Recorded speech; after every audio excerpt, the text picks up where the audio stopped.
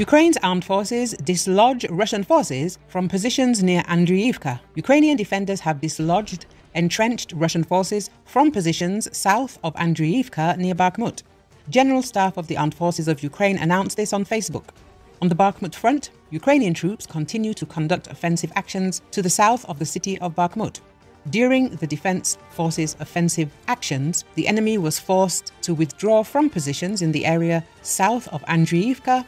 They unsuccessfully tried to regain lost positions north and west of Kyiv as well as northwest of Kharkiv. Heavy fighting continues, the General Staff said.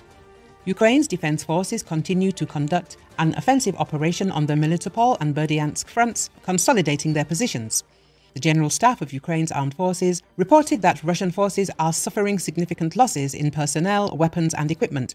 Meanwhile, Russian occupiers continue to resist strongly, redeploy units and troops and deploy reserves.